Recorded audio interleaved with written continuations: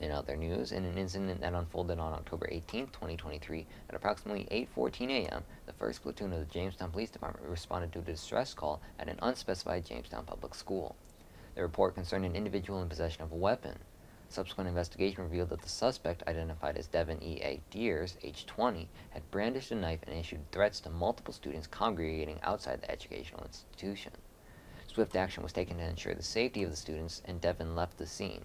However, with the assistance of a Jamestown Public School safety officer, law enforcement quickly located and apprehended him. Deers was found to be in possession of the aforementioned knife, and he was taken into custody without further incident.